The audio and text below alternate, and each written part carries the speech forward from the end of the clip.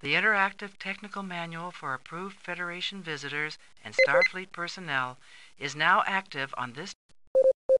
Please indicate whether you wish to resume from a previously saved tour file or begin again. Please indicate whether you wish to begin with a guided tour or explore on your own initiative.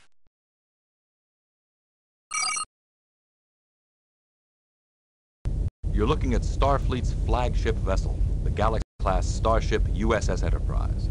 Registration number NCC-1701D. Incorporating the latest developments in warp field theory, capabilities, and defensive systems, this ship represents the United Federation of Planets' greatest technological achievement. I'm Commander William T. Riker, and for the past 7 years I've had the honor of serving as first officer of this vessel. My job is to make sure the ship is 100% ready at all times to carry out her captain's instructions, and that requires me to be intimately familiar with every detail of her operation. Over the course of this tour, I'll be sharing some of those details with you. If at any time you would like to interrupt this tour to explore on your own, just activate the tour interrupt control. The bridge. After being aboard the Enterprise for any length of time, you quickly come to think of it as a living entity, and you come to think of this area of the ship as its guiding intelligence. Located on Deck 1, at the very top of the saucer section, the bridge provides for centralization of all command and control functions. This amount of control is only possible through extensive use of the ship's computer. The computer carries out all routine operations supervised by the officers seated at the two forward duty stations, Ops and Con. Don't be fooled into thinking that the computer really runs the Enterprise.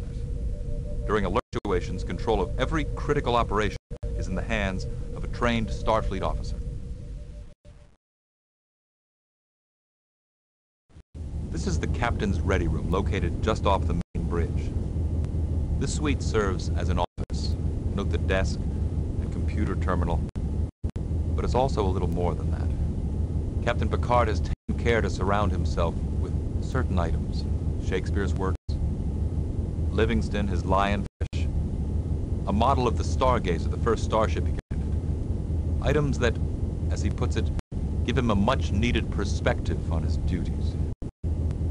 Because while it may be my job to see that the Enterprise is fully prepared to deal with whatever we find out here in space, it's the captain who has to choose our ultimate course of action.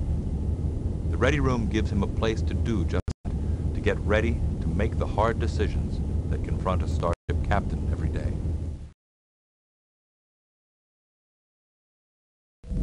Deck 36, main engineering, the very heart of our starship. Without the massive amounts of power being generated by the matter-antimatter reactor, not only warp travel, but our very survival in space would not be possible. These critical systems require constant fine-tuning and round-the-clock attention. And more often than not, you'll find our chief engineer, Commander Geordi LaForge, hard at work here, checking the master systems display or observing the core reactor patterns from his office. An important note about this facility: in extreme emergencies, it can be reconfigured to emulate con, ops, tactical, and other command operations, including limited flight control functions.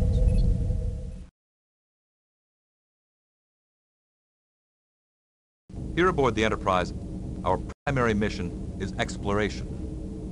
The technology contained in this room gives us incredible flexibility in carrying out that assignment. This is the transporter room, one of 4 such facilities located here on Deck 6. 2 others are located on Deck 14. Transporting makes some people I know nervous, but it's really a straightforward process. You stand on the transporter pad. The overhead scanners convert your body into a stream of subatomic particles. You're transported thousands of kilometers to your destination and then reintegrated atom by atom. What could be safer?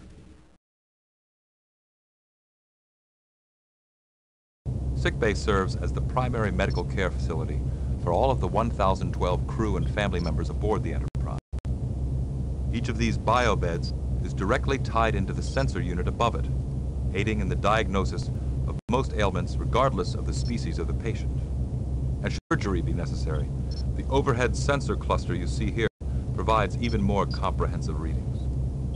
In the hands of the wrong doctor, all this equipment could be a little bit intimidating. is why I'm glad for the reassuring presence of our Chief Medical Officer, Dr. Crusher.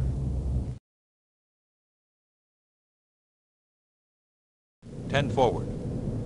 This is the 10 forward lounge, named because it occupies most of the forward area of the ship on deck 10. Like the holodeck, 10 forward is a place for the crew to relax and unwind from the day's cares. The spectacular view of the stars through the bay windows here certainly helps to put things in perspective. But this is mainly a place where the crew comes to enjoy each other's company, to play a game of 3D chess, or just hash things out over a drink. It's really like an old-style saloon more than anything else, complete with its own bartender, an amateur psychologist, Guinan, who also serves up the meanest batch of synthahol this side of the Ferengi border. The observation lounge. Critical decisions concerning the Enterprise's mission are, of course, Captain Picard's to make. Yet, whenever possible, he likes to use his senior officers as a sounding board on those issues. This lounge, located directly off-bridge on Deck 1, has been specially outfitted for that purpose. Note the conference table and accompanying pad units, as well as the 2 large display screens located on either end of the room.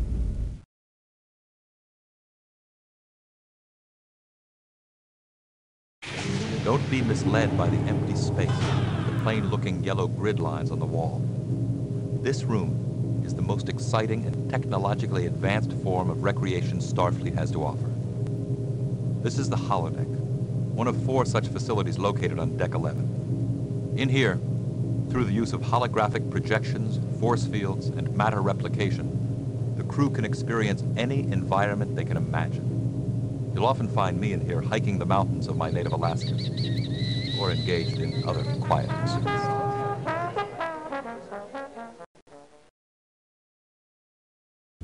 Captain quarters. Though Captain Picard's personal quarters, and he is a very private individual, we've decided it's important to show this room anyway. In particular, one object.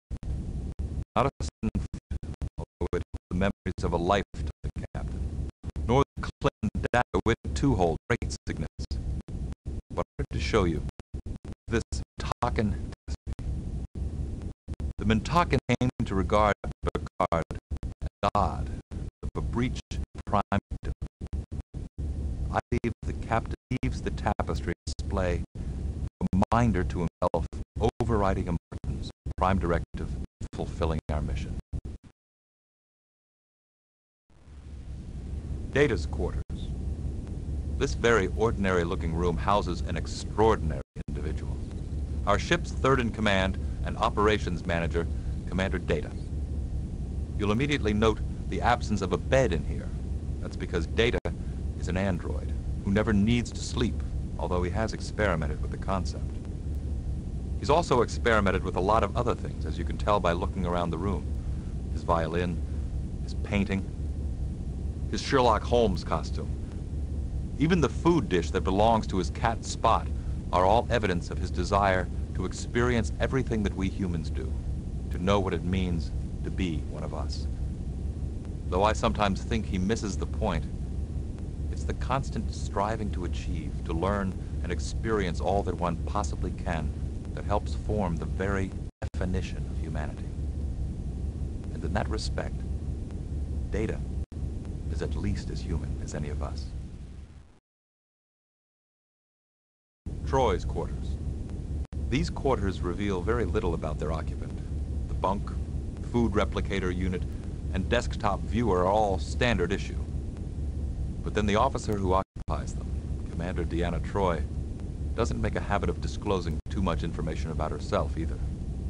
A part of that, I think, goes along with being ship's counselor, the one person on board the Enterprise that everyone runs to with their problems. In that role, you don't get into the habit of revealing too much about yourself. But I can personally vouch for the fact that hidden behind Deanna's serene exterior, there is a complex, compassionate individual.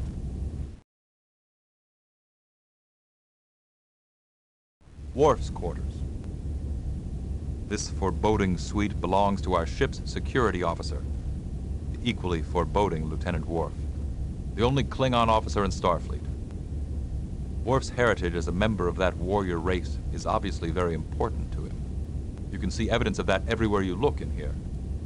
Some might say that the prominent display of these artifacts, the statue of the legendary Klingon Emperor Kahless, the bat'leth, the numerous swords and ceremonial items that decorate these walls, proves the impossibility of peaceful coexistence with the Klingons, that even the best of them can never shed their warrior heritage. I disagree. To me, their presence embodies the Vulcan concept of idic, infinite diversity in infinite combination. Words that, while not explicitly spelled out in the Starfleet Charter, go straight to the heart of everything the United Federation of Planets stands for. Exterior view of the Galaxy-class starship USS Enterprise, NCC 1701D.